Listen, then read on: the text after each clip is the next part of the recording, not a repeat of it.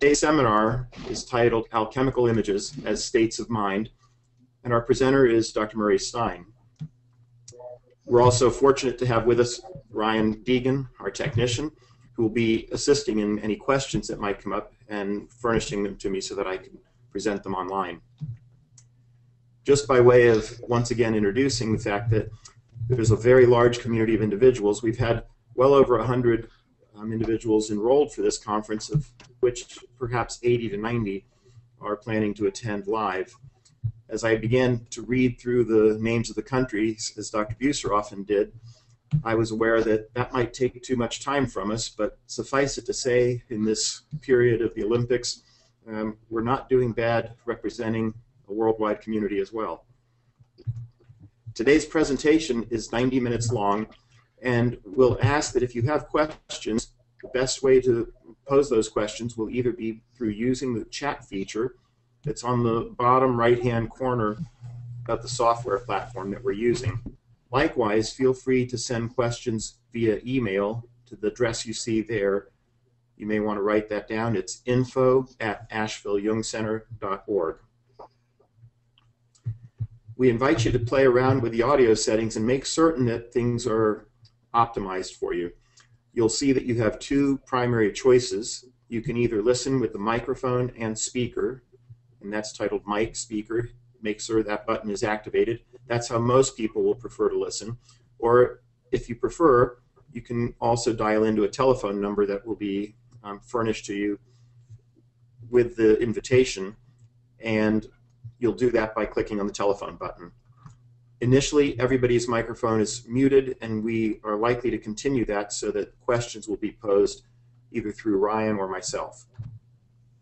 Also, we encourage you to explore the features of full screen mode that will allow the presentation and the video or slides to be enlarged.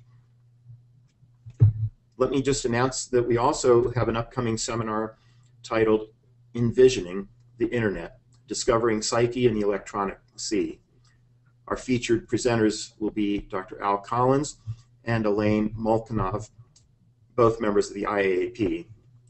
That seminar is planned for next Saturday, February 15th, also from 11 to 2 p.m. Eastern Time, and it will be live from the C.G. Jung Institute of Chicago. I'm required to mention that this program, as with all our programs, has no commercial support for the presenter, for the topics, or the program. It also has no pharmaceutical industry support of any kind associated with the program. At the end of the presentation, you'll receive a request to have you complete an online survey. We ask that you do that so that we can continue to improve our programming. We'll be taping today's program, so if you wish to remain anonymous, we ask that you please mention that, although I'll be posing the questions along with Ryan, so unless you expressly wish for us to mention your name online, we'll probably pose all questions anonymously. And one final thing that I wanted to mention, and just for a moment, I'm going to have to step away and see if I can share my camera. Just a moment. As part of this, Ryan informed us that we're a town that's known for its brewing capacities. We've in fact been the beer capital of the country 2 or 3 times. And Ryan, our technician, happened upon an interesting little detail. I'll show this, and I'll try and hold it up. It's titled Alchemy Ale. And I thought it might be good to just describe what the brewers have decided to characterize this as. And I quote, "As brewers, we practice alchemy every day," said Rob Widmer, co-founder of Widmer Brothers Brewing. "There's a lot of ways to combine water, malt, hops, and yeast to brew a great beer. With Alchemy, we really wanted to celebrate the brewing process, turning traditional brewing ingredients into liquid gold, and we're happy with the result.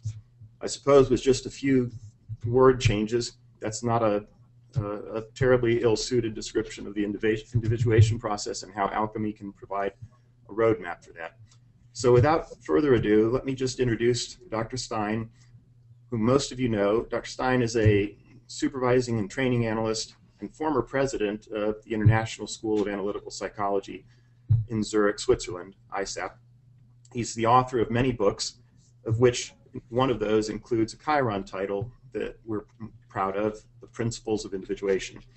Dr. Stein currently resides in Switzerland, and this is one of five seminars that are part of a series we're doing. You may have missed the introduction, and if so, we invite you to go on the website and visit that presentation. This is the first of a 5-series seminar. So, Murray, if you'll take over.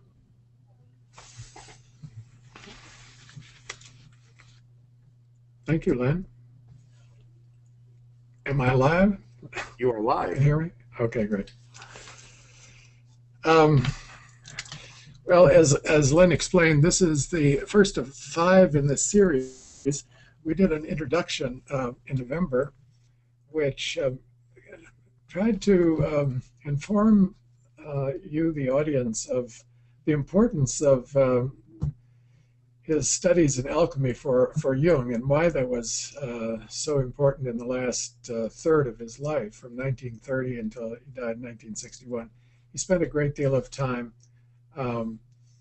with his alchemical studies, and 3 volumes of the collected works are dedicated to alchemy, and then there are some other papers in the collected works that also are informed by his alchemical studies. So it was a major feature of his entire oeuvre, the alchemical studies. And as I tried to explain last time, the reasons are very complex. But I think Jung felt a great kinship to the alchemists because they were engaged in a very difficult process of self-discovery, of exploration of their own unconscious, as Jung would see it, as he was in his explorations in the Red Book and otherwise. And so he felt a kind of partnership and kinship with the alchemists. And alchemy also gave him, he felt, and his psychology, a grounding in a historical tradition. Because as a modern man, he felt cut off from traditions, no longer really a part of a religious tradition, although culturally certainly part of the Judeo-Christian tradition, the European tradition. But psychology, which had its birth, depth psychology had its birth at the beginning of the 20th century, late 19th century, he felt needed to have connections of a deep cultural nature with the past. And when he discovered alchemy, he saw it as a link to the far past, to Gnosticism, to ancient practices in Greece and Egypt, and the medical tradition of those times. And so modern psychology, as he envisioned it, had a kind of continuity with the past through alchemy. And he saw his work as a psychoanalyst as a kind of modern version of the alchemical process of transformation. As Len said, turning the prima materia, or the lead, whatever you begin with, eventually into gold, something of great value, through a long process. And it's that process that he wanted to elucidate by exploring the fantasies and the images, the thoughts of the alchemists. And so in these 5 seminars, we'll try to see what Jung discovered. We aren't going to explore alchemy per se. We're not going to look at a lot of alchemical texts. They're far too complicated and beyond my capacity to interpret. But I will refer to them from time to time and base these seminars really fundamentally on some passages in Jung's collected works. So for each of the seminars, there will be a brief reading that I would suggest that everyone who participates in this series tries to read in advance of the seminar and study carefully, and I will guide my comments and thoughts along the lines that are in these texts, and also try to help you as seminar participants to enter into a very difficult set of writings, Jung's alchemical writings, that have put off many people. Many people read Jung, but when they get to the alchemy, they put it aside and just can't make too much out of it. It's not impenetrable, but it's difficult. And one has to be patient, as the alchemists were with their process, to find a point of entry into these texts. They are so rich and they're so deep, and I think they do contain the best of Jung, of late Jung, the distilled wisdom of all his experience as a psychoanalyst, a psychologist, a doctor, and a man who lived a very rich and interesting life. So for this seminar, which I've entitled States of Mind, if you can see my screen, I hope, there. And I will try to put this on full screen there. We're going to speak about alchemy as and the alchemical images and symbols as states of mind, or using alchemical images and concepts in Jungian psychology. And this has to do with how to interpret the images and concepts from alchemy in psychological language and put them to use in our work as psychotherapists or in our own lives, and as we try to understand our psyches, ourselves, our interactions with other people, our problems, our complexes, our development. How can we use alchemical images and concepts to help us understand ourselves from a psychological point of view? Hey, Murray, if you can, try and click on the slideshow at the top and run in slideshow mode. Some pages in volume 12 of the collected works, a section called Basic Concepts of Alchemy, which is a very suitable introduction to many of the fundamental features of the alchemical process. It just hits the high points, and I'll guide you through these passages as we go along in this seminar. What I would like to do is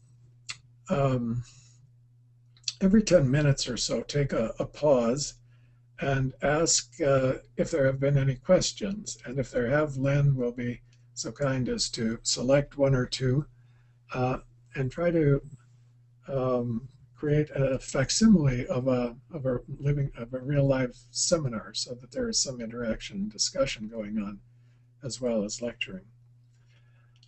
So let me begin by just putting up here again a list of Jung's writings in alchemy, which I went over with you last time in the introduction, but I want to put this up for your review so as to situate ourselves within the body of Jung's work that extends from roughly 1900, when he began his professional career as a psychiatrist, until 1961, when he passed away. And you see that these writings on alchemy begin 1929 and extend through the 1950s, 1954, basically his last great work in alchemy, Mysterium Coniunctionis. And so the bulk of these works were created in the 1930s and the 1940s. And it began, as you recall, with his surprising discovery of, with the help of Richard Wilhelm, of Chinese alchemy.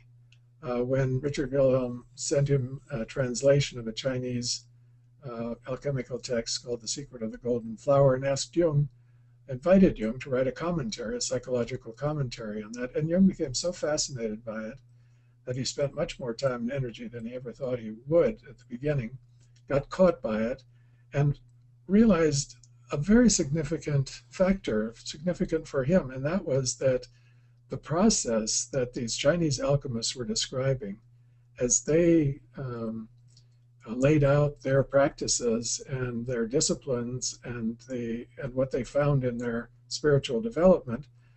In a kind of eerie and unheimlich, uncanny way, resembled his own experience as he had been delving into his individuation process since the beginning of the Red Book period, 1913. That the patterns of development were similar. And so, as he says in Memories, Dreams, Reflections, this text showed him that his experience wasn't so idiosyncratic, culturally unique or limited, but that it had a general universal human significance. And from that, he suddenly leapt to the conclusion, aha, the individuation process is archetypal, and alchemy is a key resource for discovering how people in pre-modern times imagined and experienced the individuation process in their own way, in a pre-psychological, mythological, if you will, certainly not in a modern way. And so after writing this commentary on The Secret of the Golden Flower in 1929, he began buying alchemy books from a bookseller in Europe and in Munich, and at first was rather put off, and then began studying in earnest and began publishing, writing some of the results of his research in relation to various other topics, as this list indicates. And a number of these works that are on this list that you see beginning in 1936, individual dream symbolism in relation to alchemy, which we will look at in seminar number 1, 2, 3, 4. Actually, it'll be number 3. The one after this coming one, we will look at part 2 of psychology and alchemy, where Jung writes about a dream series in relation to alchemy. Then that paper was originally presented at the Eranos Conference in 1936. 1937, he presented another paper at the Eranos Conference called Religious Ideas in Alchemy, and that became part 3 of volume 12, The Collected Works, and that's what we're reading from today. And the context of Eranos was very important to him because, as you may know, it was a gathering of world-class scholars who came from different disciplines, history of religions mostly, and it was an attempt to instill a dialogue between East and West, Eastern ideas and Western ideas. And Jung was the psychologist in the group, and he found this group very compatible and receptive to his ideas. And so a dialogue developed between psychology and religious studies from many directions: Hinduism, Islam, Christianity, Judaism, Greek religion, Egyptian, all kinds of angles and directions. And Jung's contribution was the depth psychological one that many of the others began to borrow in their investigations of their own specialist areas. And that's where he presented a number of these papers related to alchemy, including the one that we are considering today. And then, as you see from this list, his works go on and into the 1940s and finally culminate in 1954 with the great work Mysteria Conjunctionis, which we will not be able to consider in this seminar in any detail, but I will mention it from time to time. And side by side with him throughout much of this period was Marie Louise.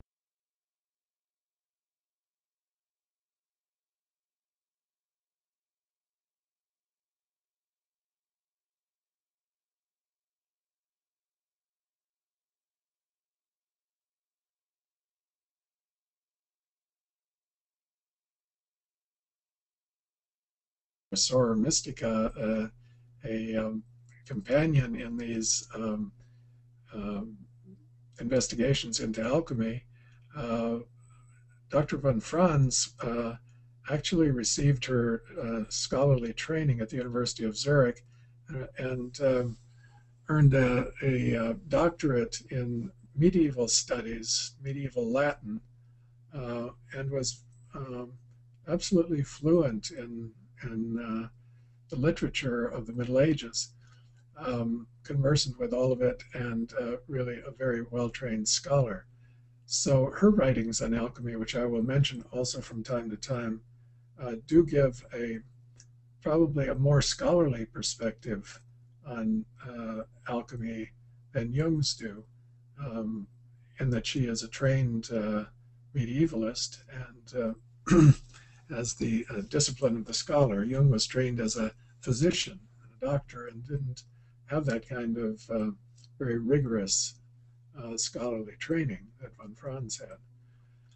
And she did a lot of research for him and uncovered texts and translated them, helped him translate and put together a lot of his ideas about alchemy. So one has to keep in mind that Jung was not absolutely alone in these studies, even though he did all the research on his own. And as I will show in coming seminars, he spent a lot of time with the texts and created a kind of index or encyclopedia for himself from the readings of the texts, out of which he would then create his works.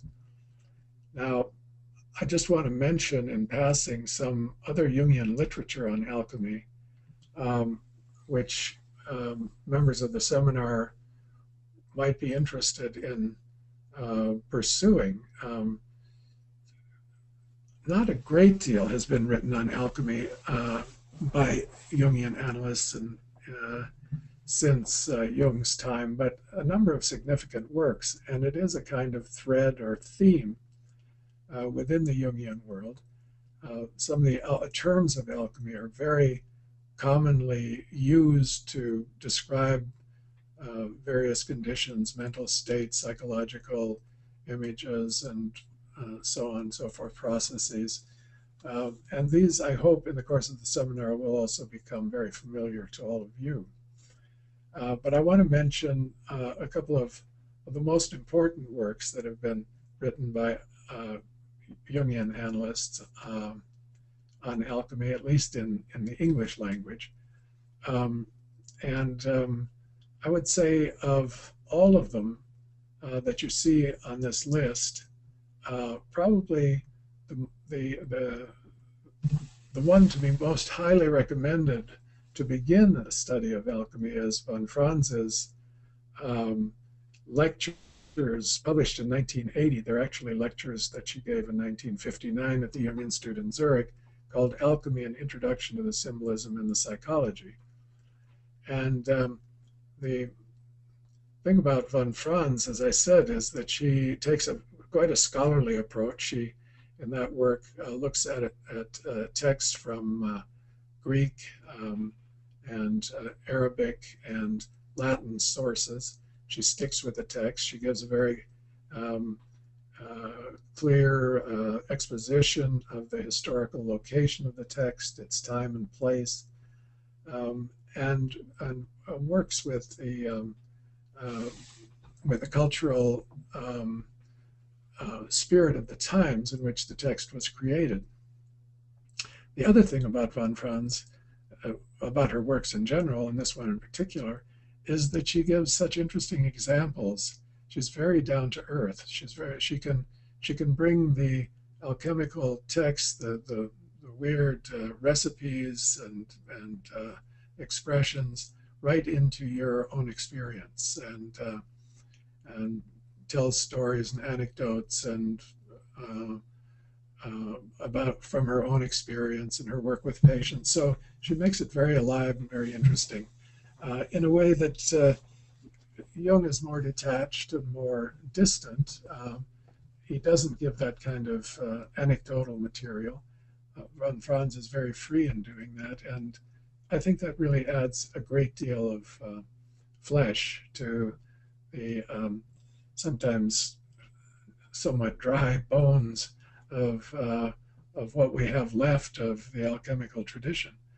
The other text to mention, I think, is very useful if you want to really go further into the study of psychology and alchemy, is Edward Edinger's book, 1985, The Anatomy of the Psyche, Alchemical Symbolism in Psychotherapy. And there he goes through seven of the operations of the alchemists and builds his study of alchemy around these operations, like sublimatio, sublimation, or calcinatio, the burning, or solutio, the dissolving. And each chapter is devoted to one of these operations, and then he amplifies that operation and shows how it is linked to psychological experience as he has seen it under his own, in his own practice and in his own life. Hillman wrote a number of essays. James Hillman, the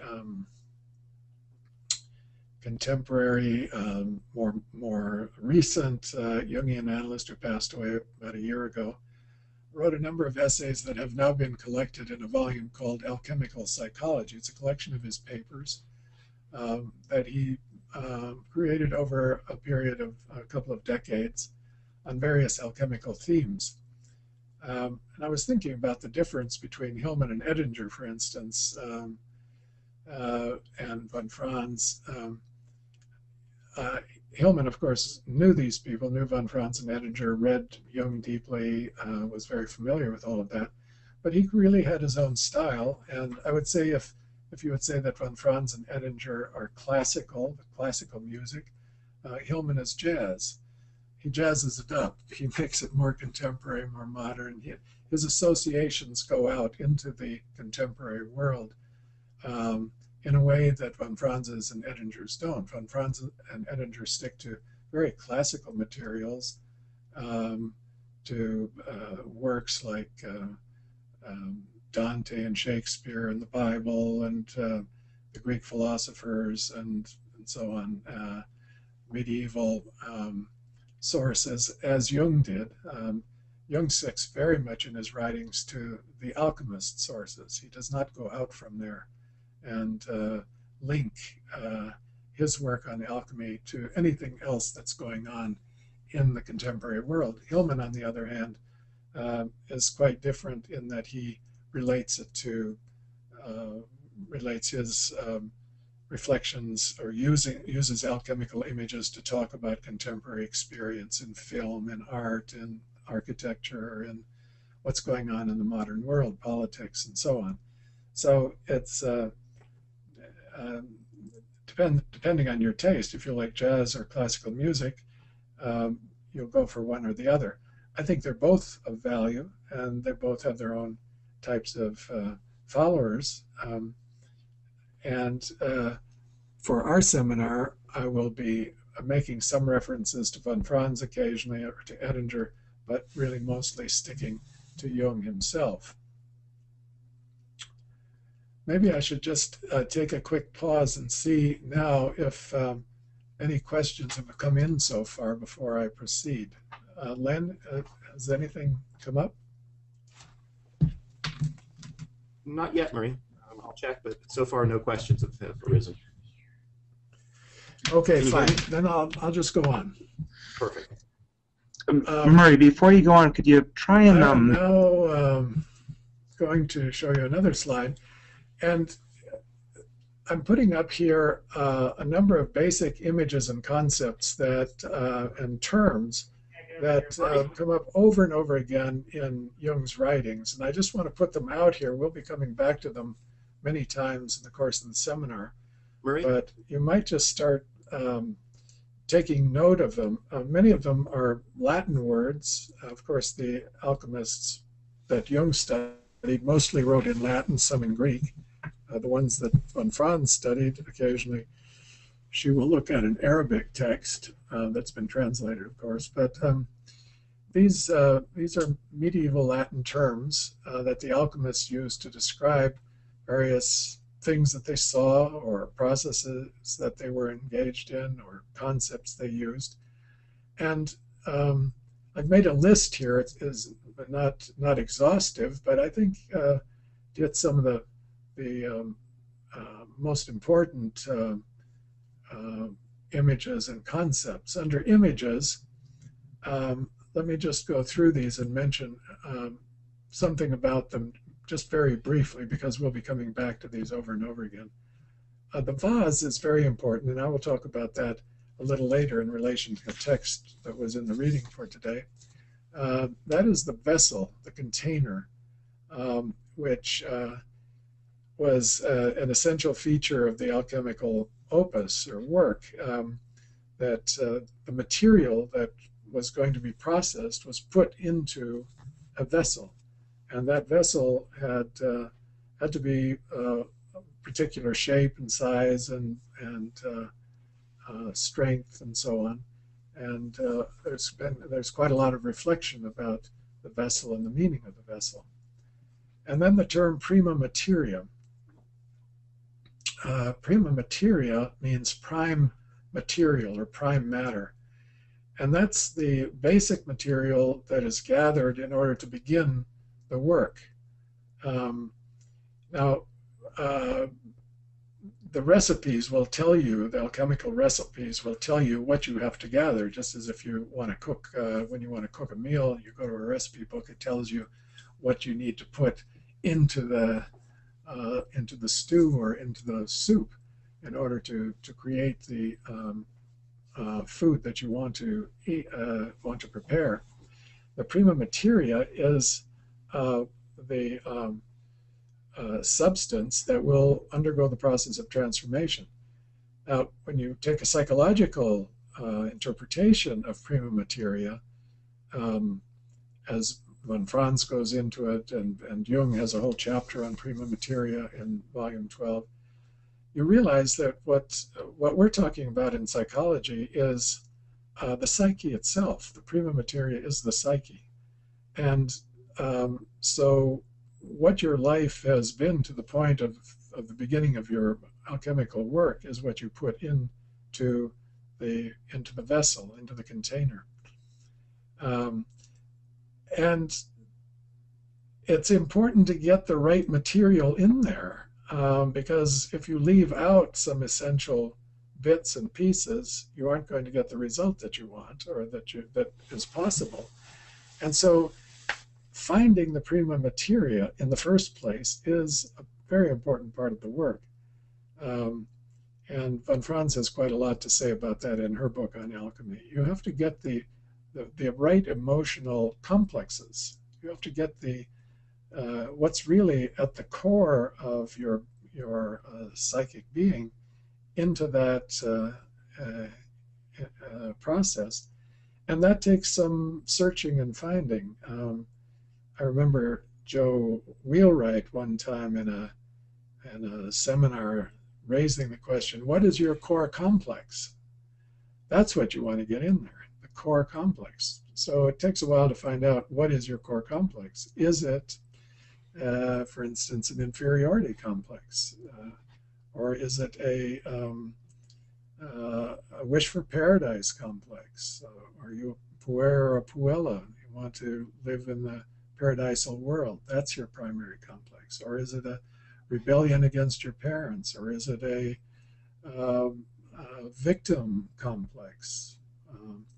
So it's important to get to the right issues. That's the prima materia. You've got to get the prima materia into the vase, into the vessel, and then start cooking it or working with it. then you have these three terms that I will speak about a little more in a moment: nigredo, albedo, and rubedo. These are three Latin words meaning black, white, and red. And these are stages of the work. The black stage is the stage of darkness, often associated with depression, or simply at a loss and confusion, in the dark, unconscious. And that's typically where one begins the work. Albedo is the whitening, when things in the vessel turn from black to white. That's associated psychologically with enlightenment or insight, getting a glimmer of what's going on, what is the meaning, perhaps seeing through the complex to the archetype, getting a glimpse of something deeper.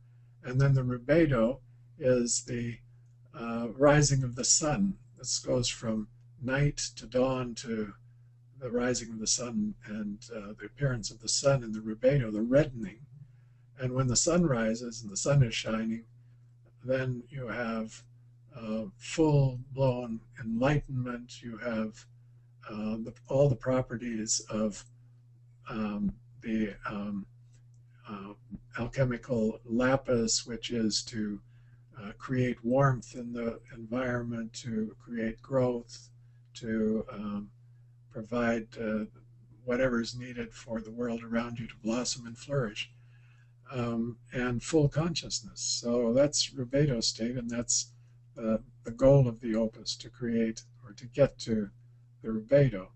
And these stages are not final. One goes through them, over them, and over them many times, from nigredo to albedo to rubedo. It's a movement toward enlightenment, you could say, from confusion and darkness through, aha, I see, to, yes, now I can use what I've learned and I can really do something with it, and it warms me, and it nourishes me, and those around me.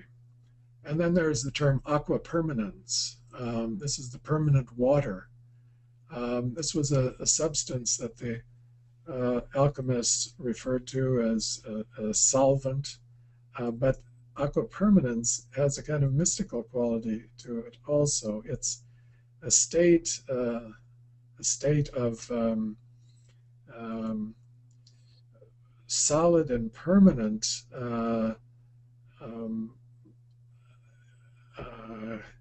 self-image and concept and sense of self. We'll talk quite a bit more about this. So aqua permanens weaves in and out of these texts. It's sometimes there at the beginning, sometimes it has the goal. It is a solvent, but it's also a final product. And each of these terms has a number of different synonyms and sometimes quite confusing references. The lapis is the stone. That's often spoken of as the final goal of the alchemical work, to produce this stone, something very solid, something very substantial, something you can stand on, and doesn't change. So the aqua permanens and the lapis can be equivalent. The term conjunctio is a stage of the process that Edinger writes about, an operation to bring together the opposites. And Jung speaks of this many times in his writings, especially the one on the transference that we'll be looking at in one of our later sessions, where the opposites come together, masculine, feminine, conscious, unconscious. And this joining of the opposites is a very important operation in the alchemical work.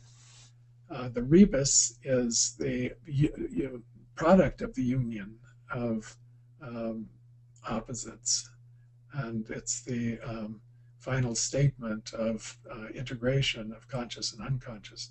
Then, of course, there's the laboratory where the work is done, a very important place, connected to the vase, a container. The laboratory contains all the materials that are needed for the operations. The vase contains the material that are being operated upon.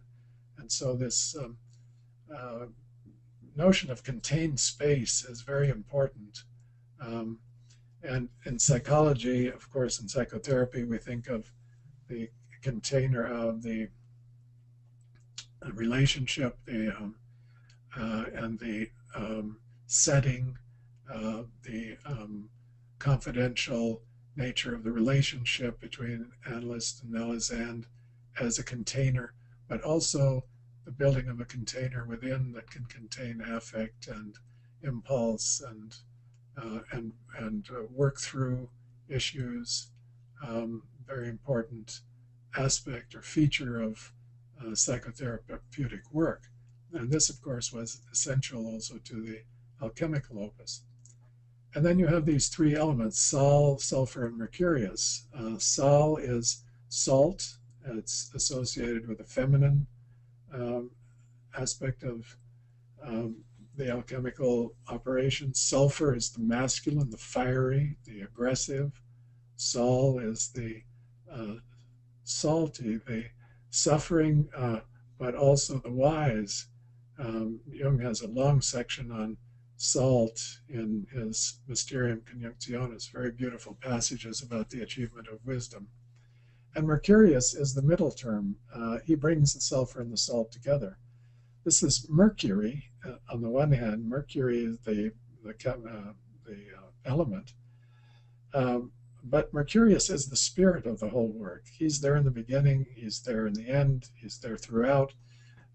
He brings the opposites together. Sometimes he creates mischief and trouble. Sometimes he's the helpful spirit, the guiding spirit. Jung has a long essay on the spirit Mercurius in volume 13 of the Collected Works, published now. It was one of his Ernos papers.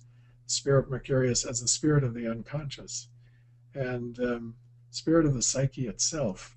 And he's behind the whole operation. He's like the guiding spirit of the operation of alchemy. So these are some of the images that one encounters over and over again in Jung's writings on alchemy. And then there are these concepts that we'll be speaking of. The opus is the work itself. Alchemy is a work. It isn't something that just happens on its own. It's something that must be engaged in deliberately and arduously and with a lot of energy. And so we speak of individuation as an opus, something that's done consciously, but with the cooperation of the unconscious, with the cooperation of the elements, and the work proceeds Deo concedente, as the alchemists would say, God conceding or God willing.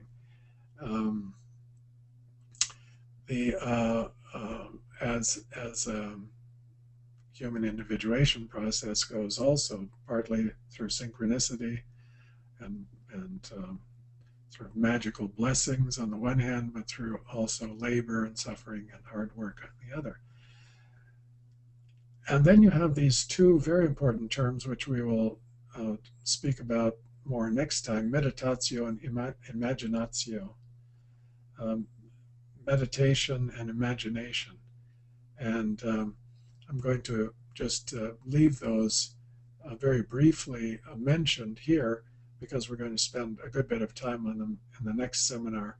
And it's some of Jung's most important, interesting writing on the application of alchemy to the individuation process, meditation through meditation and imagination, and what he means by these terms and what the alchemists meant by these terms. And then there's salve et coagulatio, that's dissolve and coagulate. There is an operation that Edinger speaks of where the material in the vessel has to be dissolved, turned into a liquid, and then there's the opposite movement of coagulating it, turning the liquid into something solid. And this goes back and forth between dissolving and coagulating. Dissolving is done by liquid, by water. Coagulating is done by earth. The alchemists worked with 4 elements: earth, water, air, and fire. And the use of earth is to make it down to earth, to make it solid. The use of water is to dissolve what is hardened, what is rigid, what is has been formed and shaped but needs to be changed. So we speak of complexes as being hard and rigid and not wanting to do anything but just repeat themselves over and over again, and they need to be dissolved through analysis. So how to do that, and the application of various, sometimes stringent or astringent liquids to dissolve the complexes. Sometimes love dissolves a complex. Sometimes compassion dissolves a complex. Sometimes anger can dissolve the complex. Break through and take it apart. And then moving into the coagulatio is making something that has been floating, that has been in a dissolved form solid, so that you have something to stand on, something to hold, an insight that doesn't float around and can't be used, but to bring some ground under one's feet, to take a position, to take a stand. So earth is needed, bringing it down to earth. And von Franz is so good at that in her writings, to coagulate, to bring things down to earth by giving a concrete example of it. And then circulatio is the circulation, going through a process many times over and over again, circulating through it. And you can see in some of the operations that the process is repeated many times. It goes, one hopes, in a spiral movement toward something better, and not just a simple repetition, but sometimes it has to circulate through the alchemical vessels, go from bottom to top and back down to bottom over and over again through a circulation process, kind of distillation process, brewing process, and refining through the circulation, refining, making something more conscious, making something more precise and specific. And then, of course, the term transformation, transformatio, is what the whole operation is about, what alchemy is all about, to transform substances from, let's say, from lead to gold. But the transformation isn't the same exactly as changing from one thing to another. It means drawing something out of what was there all along and bringing it out more, giving it more expression, giving it more conscious formation. And so it's moving structures and possibilities and dynamics and energies from one side, from the unconscious side, from a potential side, into consciousness. And in the process, a structure forms, an identity forms, a personality takes shape. And this transformation, moving from potential to actualization, is the movement from the prima materia to the lapis, or to the what they called our gold, a kind of spiritual gold, a sense of value, and permanent value. So transformation is not to change a person into something else. It's to bring out what the person has been all along. And that includes, and this is where alchemy departs from spiritual traditions as such, or the Christian spiritual tradition at least, which is a movement toward perfection, getting rid of evil, getting rid of the shadow, repressing it, pushing it away. Alchemy isn't about that. It's about including it. It comes with. Nothing is left behind. And this inclusion of the shadow and of aspects of the human personality that are not ideal from a spiritual perspective is one of the things that really attracted Jung to alchemy, that he felt that the spiritual traditions as they've been practiced in the West, maybe not identical to some of the Eastern practices, have been too focused on pure spirituality, leaving out the earth, leaving out instinct, leaving out the body. What interested him in about alchemy was that it worked with materials, and it worked in materials. It didn't leave the material world behind. It didn't rise above the material world into a metaphysical world or into a purely spiritual world. It transformed this world. And so one of the criticisms that's been made by philosophers and theologians of other traditions of Christianity is that it lives too much in the other world. Now, there are certainly forms of Christianity that don't, that really do want to transform this world as well as best we can. But the notion of transformation, I think, in alchemy is something, and for as Jung used that term, is something really to try to understand deeply, that it is not a drive for perfection, for spiritual perfection. It's a drive for wholeness, and that is inclusive of the material and the shadow, and as well as the high spiritual and cognitive and so on parts of ourselves. And then this term lithos ou lithos, that's a Greek word, the stone that's not a stone.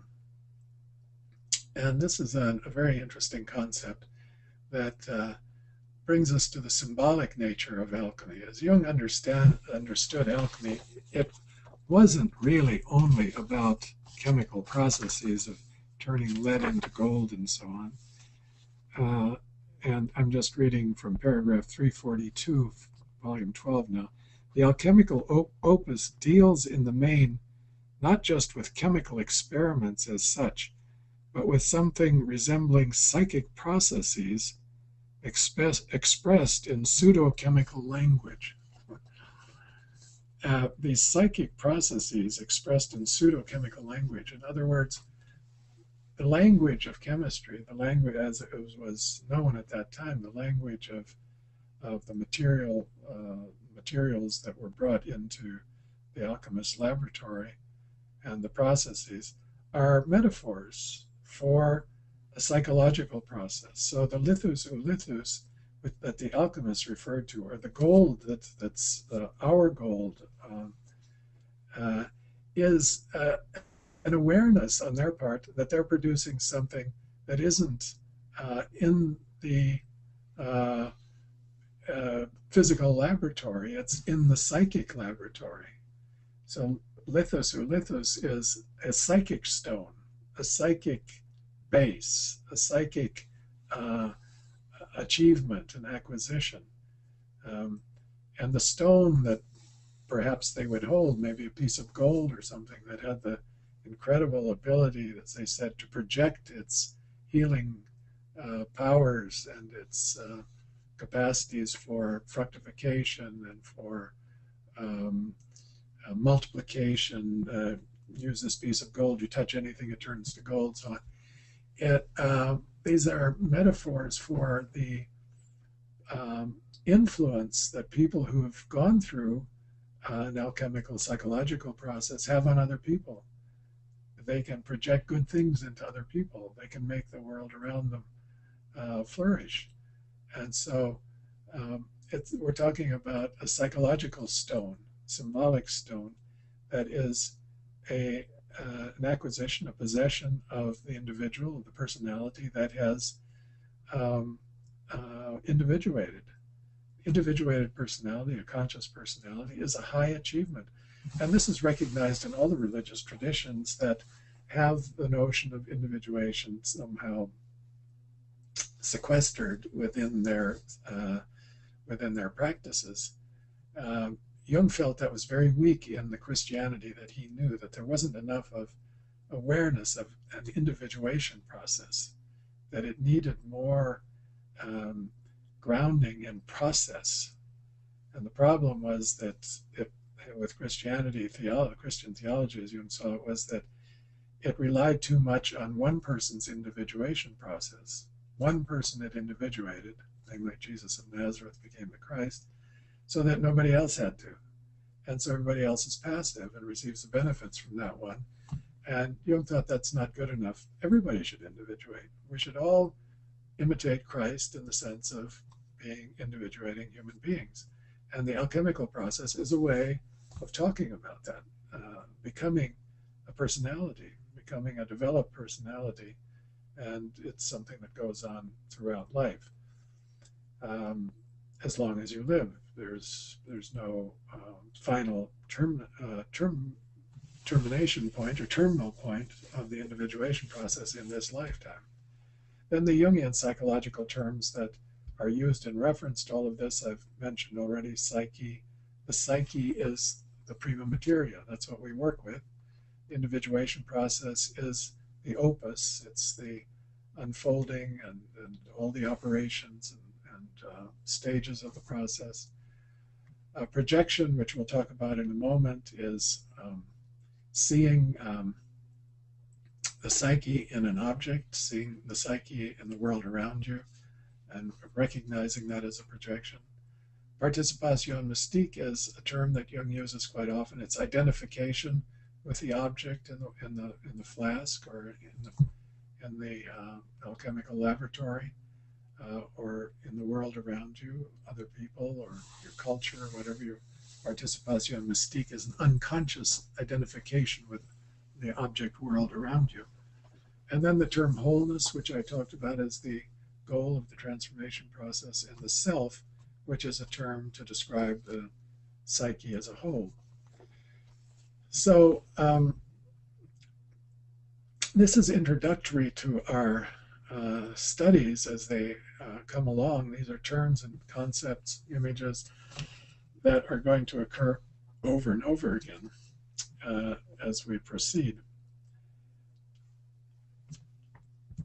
In the next picture, I show you an image that I found on the internet of the opus. And the opus is the work. And here you see a picture of the alchemist's laboratory. Now it's very messy. You see all the different tools he's got there. It's kind of a funny picture. And there are two people working there. Toward the right, there's a vase, a vessel. There are all these instruments on the table. And there's a fire going on in the furnace over there, and the alchemists puffing. And sometimes they were called puffers because they would blow air onto the fire to make it a little stronger. Kind of a humorous picture of the laboratory and where the opus is going on. Now, I think we have to recognize that most of our lives look like this. You know, where the opus goes on in our psyche is not such a clean place. It's not tidy. It's full of all kinds of stuff, memories and complexes and instruments and passions and whatnot. And we try to work with all that to see if we can produce the lapis from it. Now here you see Jung, the old alchemist at Bollingen, working on his stone. Jung loved to work in concrete materials, with materials. I was once out at Bollingen with his grandson, Ulrich Herne, and Bollingen is the tower that Jung built out on the upper part of Lake Zurich. And it's made of stone, olive stone. And Ulrich Herne, who looks quite a bit like his grandfather, put his hand on the stone, and he said Jung loved to touch the stone. He had big hands, and he loved to just put his hand on the stone. So here you see a picture of Jung carving stone at Bollingen, a pipe in his mouth as always, and in a workman's outfit. And so it's Jung working on his own individuation process. He said that Bollingen represented the self for him. It was a symbolic house that he put up in stages over a period of many years, and he did it by hand and his hands-on, and he loved to work with materials, grew his own potatoes, cooked his own food, so on and so forth. So that was a kind of expression of the alchemist in Jung as he worked on himself in various different ways. The Red Book was one phase. It was his midlife transition phase, midlife transformation process. And then after that, he took up Bollingen and alchemy, and he continued working all his life. And his artwork really was an extension of his inner work. And so inner and outer come together in Bollingen, in Jung's creations there. Now here you see an alchemist looking into the flask, and he's projecting. You can see he's gazing very intently. He's got a fire going under the flask. He's blowing some air on the fire. And there's a little figure inside the flask. Well, that little figure is probably Hermes, or, it's what he sees in there. And the alchemists would see the most amazing things in their flasks. They would see lions swallowing the sun. They would see sun and moon. They would see conjunctio images. I'll show you some of those. And here it's a little figure that is probably Mercurius, the spirit of the work. And the alchemist seeing himself, in a sense, in the flask. He's projecting. So Jung speaks a lot about alchemy as a process of projecting the psyche into the material world. And as long as it's being seen in the material world, when Franz says this very boldly, as long as you are convinced that it's true, you really see it out there, it's not yet, you can't yet speak of a projection. You really see it there. The alchemists really saw these things in their flasks. Von Franz says, it's only when you begin to question it, is it really there? Or am I imagining it's there, that you begin to speak of projection? And from the outside, of course, we can see clearly that it's projection. But the alchemist wouldn't accept that. He would see, no, it's really in there. And so the process is so convincing, as it is in our lives too. We always believe our perceptions are true until we step back a little bit and wonder, am I imagining that? Did I really see what I thought I saw, or hear what I thought I heard, or am I making it up somehow? And then we begin realizing, oh, if the object doesn't quite conform to what we thought it was, we begin having a doubt. And this often happens if you idealize somebody and then you get closer to them and you realize they aren't what you thought they were, there's some other parts, then you begin understanding, oh, that was a projection. And then it comes in, and the inner work begins. Then you begin realizing these are figures of the psyche that you've put into the object world. Now here's, again, a picture of projection. You see a lion, you see a woman's face, some bodies, some look like animals, horse, and so on, a figure, man's figure, a bearded figure on the left. All of this in the vessel. So again, it's a projective process, and if you identify with it, you feel it. If you have a projective identification with that little figure in there who's maybe getting pretty hot and screaming, you start feeling fire in your belly and you start getting a stomachache. That's projective identification, that you are intimately connected with that object, and what affects it will affect you as well. So there you have that. And then the transformation process of turning one type of material through a slow period of time, drawing out its potential, finding the value in the lead, turning it into gold, through the process of transformation. And here you see a furnace and a vessel, again, heat applied.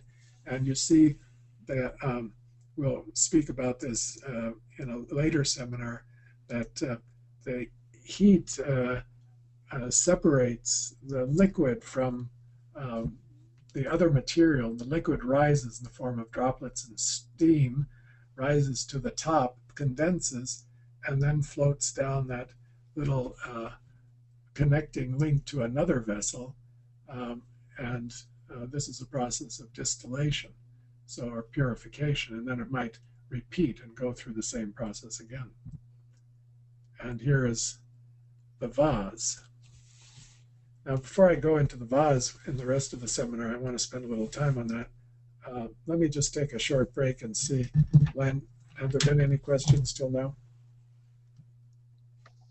Hey, Murray, can you hear me? Thank you, Murray. Can you hear me at this moment? Yes. Murray, if you would do us a favor, we think it would be better, especially with these images. On your screen at the top, you'll see on the menu bar a little green button that says play. Yes. If you can click on that, we believe there'll be a way for you to share your screen in full screen mode so that the images will be even more present. I think you've done it. Yeah. We do have a number of questions, so if you don't mind, Murray, let me just go ahead and pose some of those. I'll start with one that came in quite a bit ago, but let me see if I can get all the way to the beginning. Here it is. Can you give any pointers on getting out of the Western mindset in order to take in the concepts of the alchemists? And then going on explaining, i.e., how do we forget cogito ergo sum, or how can we suspend our disbelief? Do you have any suggestions for how you might be able to get out of our Western minds traditions? Well, I don't think we can get out of them. I think we have to live with them and have our own experiences, because I mean, we can interpret these experiences of the alchemists. We can look at them. Actually, there are people who still perform some of these alchemical operations and still believe that this kind of physical transformation of substances is possible through using some of the recipes. But I don't think we want to go there. We don't want to go to a pre-scientific or pre-modern mentality. I think we have to move forward into a postmodern mentality.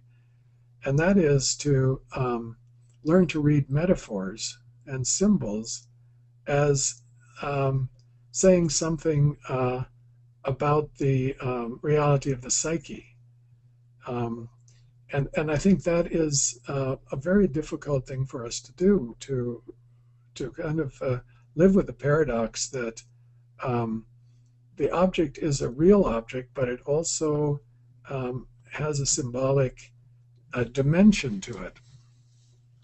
And not all objects do for everybody, but I think to develop a symbolic sense, which is a sense for metaphors, but in a strong sense of metaphor, and to realize that the world we live in is not the medieval world, but it is also a world in which there are opportunities for symbolic experience and for developing a symbolic imagination. I'm going to talk more about that next time in relation to imaginatio and meditatio. I think there are ways of training ourselves to think symbolically, and I think psychology is a very useful part of that. At least that's been my experience, that for me, learning Jungian psychology and the basics of understanding what the psyche is, the world of the archetypes and complexes and so on, and how it operates through projection and introjection and the individuation process, understanding those gives one a way of interpreting experience and seeing the symbolic value of, of the object world. You know, objects can be alive. They can have deep resonance with your psyche, that your psyche and the object world really are connected. And what I think what you're referring to in that question is trying to overcome the Cartesian split between subject and object and realize that we live in one world, the unio, the unus mundus. And I think we can get there, but it wouldn't be by getting out of our mindset. It would be by, in a way, going beyond it and bringing it with us. Let me interject. We are modern. I don't think if you've gone through a fairly serious educational process, it does shape and change your mind and conditions you. And I don't think you can put that away. I think you have to work on going beyond it. And I would suggest depth psychology is one way to do that, a very good way to do that, and to enter into a mindfulness of the unity of the world and the oneness of the psyche in the world and in oneself. And I think the alchemists, in their own way, and pre-modern men and women in their own way, had this, it was easier for them than it is for us. Von Franz and Jung often write about primitive mentality, as they call it, the world that the primitive person lives in. They don't just mean other people, living in non-industrialized countries and so on, but the primitive anywhere is the person who doesn't make any distinctions between his or her thoughts and the world around them. The feelings are out there and in there. The world is all kind of mixed together and unified, and symbols aren't taken as symbolic, they're taken as real. It's a kind of pre-psychological consciousness. But we don't have that. That's a kind of paradisal state that isn't accessible to us anymore. And by going postmodern, or going past the modern into the psychological, which I think is of as postmodern, is a way of bringing the modern along with us as we try to perceive in a new way the unity of the world. Some people have used physics, quantum physics, to do that, or various mystical traditions. But I think psychology is a very good way to go. Murray, if I could just very ask, useful for regaining a sense of the symbolic in a very effective, profound way. Well, thanks for the question. Maybe I'll just thought, Murray, with regard to the that primitive man is, I suppose, if we esteem that transcending of our Western mind and the recapturing of that more mythic and primal mind, I suppose the primitive man doesn't get the blessing of even having that option, but maybe that compensates for the encumbrance that we have. We had another question that was pertaining to, let me just read the question and the follow-up that came with it. Can you comment on the correspondence between the 4 stages of analysis and the stages of the alchemical process? And then with that came a question for a comment. For example, the prima materia, is that in the confessional stage of an analysis? Can it be likened to that?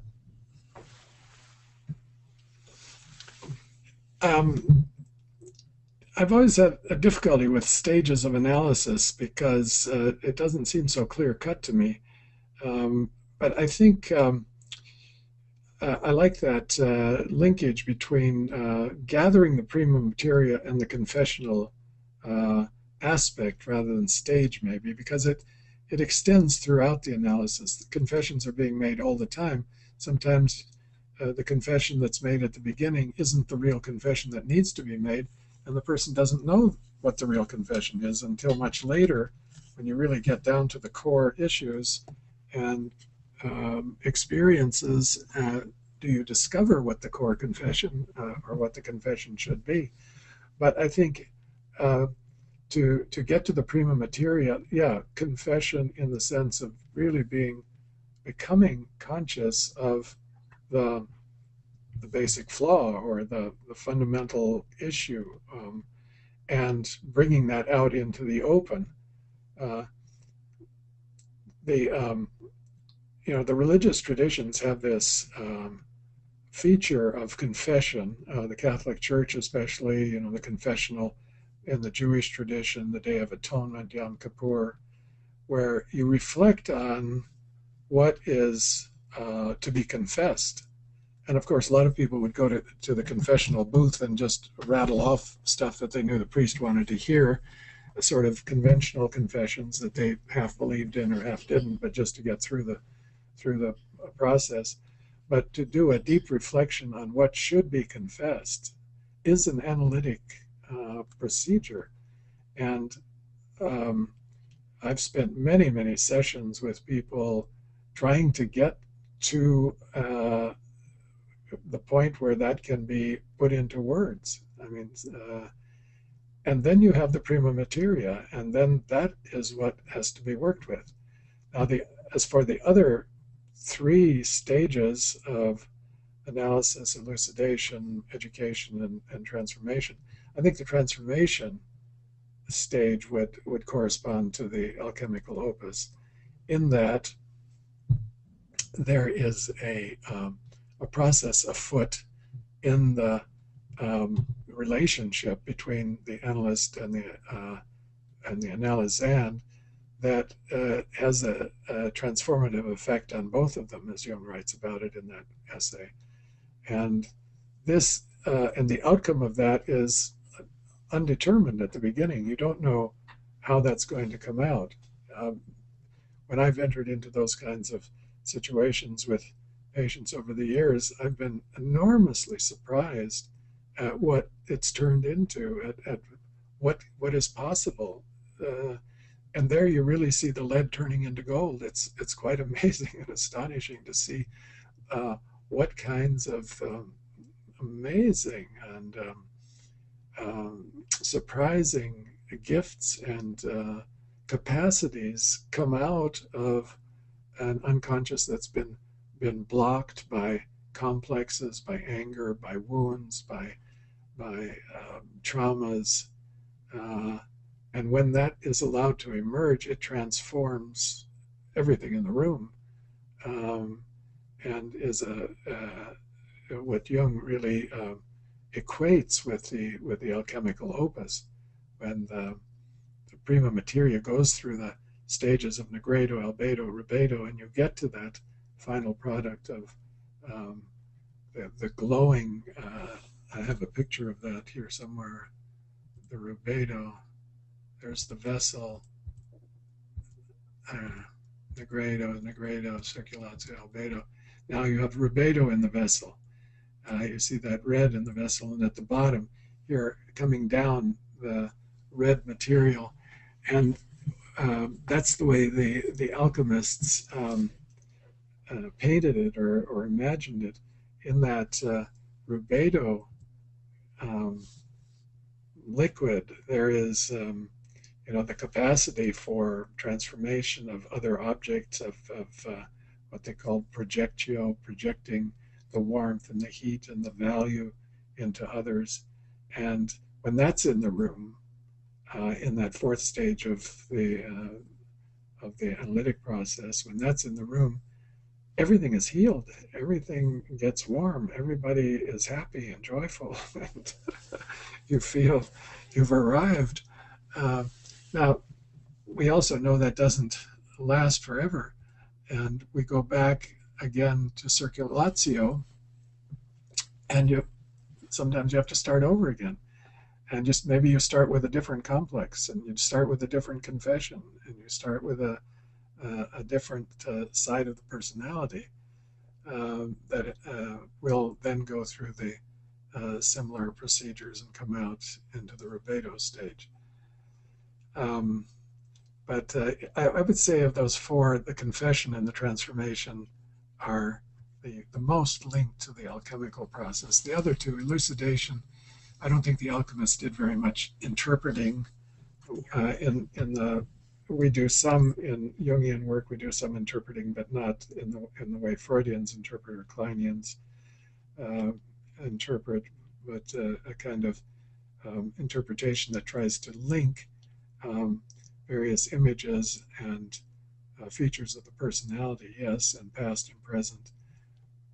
We do some of that in education, of course, too, what some symbols might mean in a general sense, amplification, and so on. Sometimes reading books or going to the movies and seeing something that is relevant or related to a dream or to an experience. That's the educational aspect, but confession and transformation, certainly. Murray, I'll ask one more question only because I think it will be a brief one, just for clarity. We have a lot of other questions that I could choose from. But is it fair to say that the vase is the body? And then we can perhaps return to the... I'm glad you came to the vase, because that's where I want to conclude this. And I want to refer you to some very interesting passages in the reading for today that occur, paragraph 338 in particular, where Jung says that for the alchemist, the vessel is something truly marvelous, a vase mirabile, a miraculous vessel. Maria Prophetessa says that the whole secret lies in knowing about the hermetic vessel. Unum est vase, the vessel is one, is emphasized again and again. It must be completely round, in imitation of the spherical cosmos, so that the influence of the stars may contribute to the success of the operation. It is a kind of matrix or uterus from which the filius philosophorum, that's the child of the philosophers, that little figure that we saw in the vessel earlier, the miraculous stone is to be born. Hence it is required that the vessel be not only round but egg-shaped. Now, if you think psychologically, what is the vessel? The question was, is it the body? Could be the body, is certainly a part of it, the body as a vessel of the psyche. But you can think about this vessel in several different ways. And I think I would like everybody to take away from the seminar the notion of the importance of the vessel. The vessel is the container for the operation. Now, what contains the psychological operation of individuation? We speak of the analytic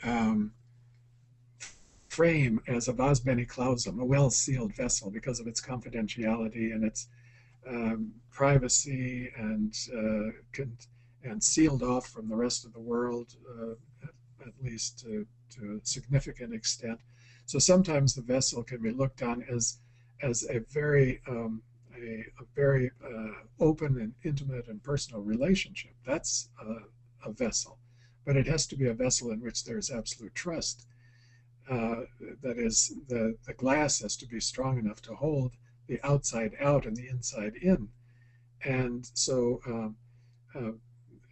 very intense relationships can be seen as a container for the process. We'll talk a lot more about that in another session. But I would also like to emphasize or bring out the vessel as a container, as the containment capacity of the ego. The ego is a very important feature of the psyche, and sometimes denigrated and put down as being, the narcissistic piece and the I and me and all that. But it's a lot more than that. The ego is the central governing,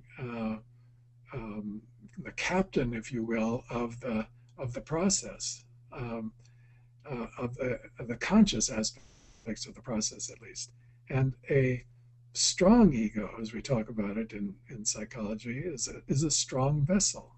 It is the capacity to contain.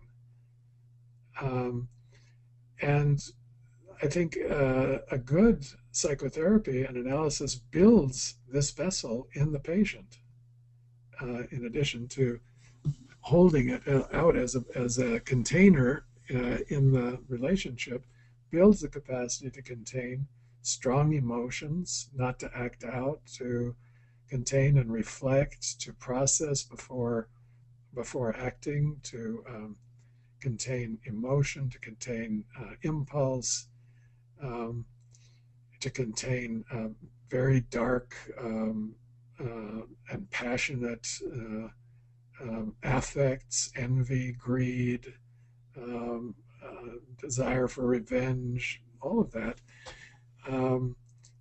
is the prima materia also, and that has to be brought in, but it has to be contained. If it's acted out, the whole operation explodes and you have to start over again. And that happens over and over again in the alchemical literature, that it blows up. There's too much heat, the container isn't strong enough, the laboratory explodes. And some analyses go like that too, that the emotions that are unleashed in the relationship are not containable by the people who are involved, one side or both.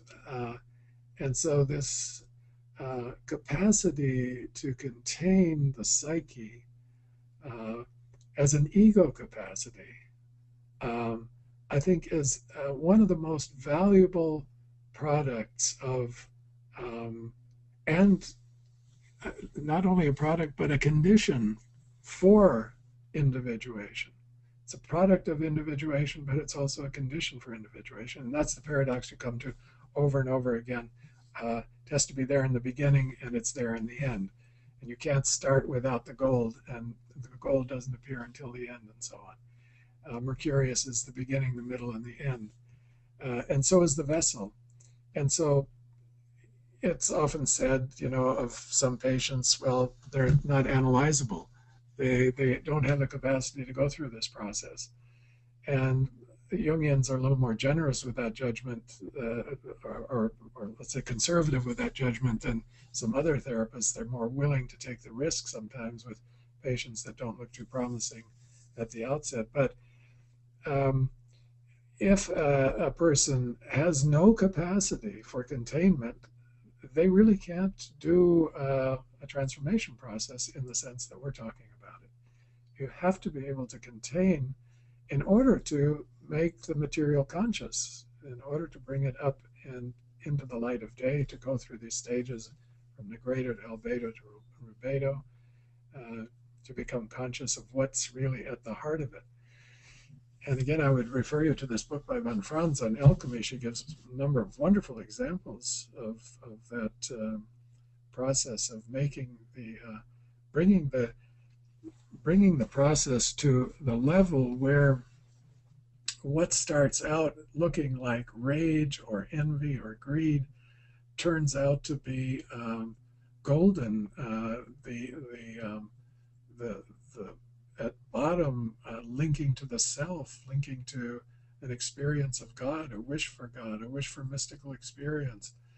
It's like what Jung said about the alcoholic. It's a misplaced drive for spirituality. He's looking for the spirit, but in the wrong place.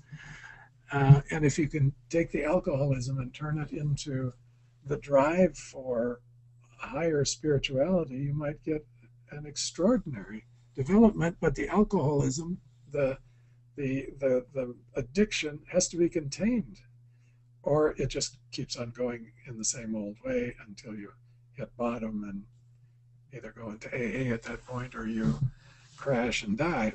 But so the vessel, as Maria Prophetessa said, is everything, the vas mirabile, and it is one of the unique human capacities to contain. I don't think animals, at least most animals to my knowledge, have much capacity, unless at least the pets I've had very little capacity to contain. If they feel it, they express it, they do it. If they are hot, they do it. If they're cold, they do it. If they're hungry, they eat, and so on and so forth. They're much more controlled by instincts and drives than we have to be. We also are animals and mammals and have our basic human needs and instinctual drives and wishes, but we do have this extraordinary capacity to create an alchemical individuation process out of that very material, out of the same material that otherwise would just be a kind of chaos, a mixture of this and that, and drives and impulses and emotions. So I think we've managed to use up our time for this session, haven't we, Lynn? We have indeed, Murray. I don't know if you, we've already announced to everybody in attendance that our time is up if they wanted to drop off. If you wanted to finish any of the presentation, you can feel free to do so and we'll record it, but that's entirely up to you. Well, I think I've done the main points. I just want to leave you with one picture at the end, which is, if I can roll it out here, there. And this is a painting by Jackson Pollock. Jackson Pollock, a modern painter, was in analysis with Joseph Henderson in the 1940s. And it might have been under the influence of Joseph Henderson that he painted this painting. I don't know that for a fact, but I found this on the internet, and it looks like a very good rendition of prima materia to me. I mean, there's a lot in there. It's a massa confusa, as the alchemists would say, a confused mass of materials, and yet it has a certain geometry to it. It has a fascination. It looks like it has a lot of potential for development. I see some threads of gold in there. There's lots of black and bits of red. So I leave you with that as a modern image of an alchemical picture, and hope that you, in doing the readings and study for the seminar as we go along, will get the feeling for what the alchemical process is, as Jung understood it, because it really does very much relate to the individuation process. And it's his way of linking our modern individuation attempts to the past and the deep past. And I find it very rich to study and read Jung's alchemical work. So I will leave you with that. Thank you, Glenn. Thank you very much, Murray. One word just to the entire audience in attendance. A question arose as to whether you might receive a PDF of the readings. I don't know about whether all the reading material itself will be able to be available by PDF, but perhaps if we haven't already done so, we'll try and make a deliberate effort to post what the reading material might be that you could review in advance of the next conference. That would be helpful. I don't know if everybody realized when you were quoting from paragraph 338 that was from volume 12, but in case you didn't realize that was volume 12 that Murray was referring to. And just so that you might see, here's a few of the different titles that Murray was referring to. One of them is, this is von Franz's Alchemical Active Imagination. That wasn't on the list, but it's another of hers. Here is at least one copy of von Franz's title of Alchemy. And then Murray had also made reference to Anatomy of the Psyche by Ettinger. So, but we'll try and make a list available to you. Again, thank you so much, Murray, for the presentation. And as we mentioned before, this is the first in that series of 5 lectures. Bear in mind, next Saturday there'll be a conference originating from Chicago, and that'll be on the 15th, and it begins at 11 rather than noon. And I'm not certain I remember the date of our next conference, Murray. If you wait a moment, I've got it right here. The March conference needed to be rescheduled and will now be held on April 5th. Perfect. So April 5th, and you'll be receiving an announcement. Remember as well that you'll receive a survey online to fill out. We appreciate those who do that. It helps us to make improvements and be mindful of your needs. So once again, Murray, thank you so much for this presentation, and we'll convene again next Saturday. Goodbye now. Bye.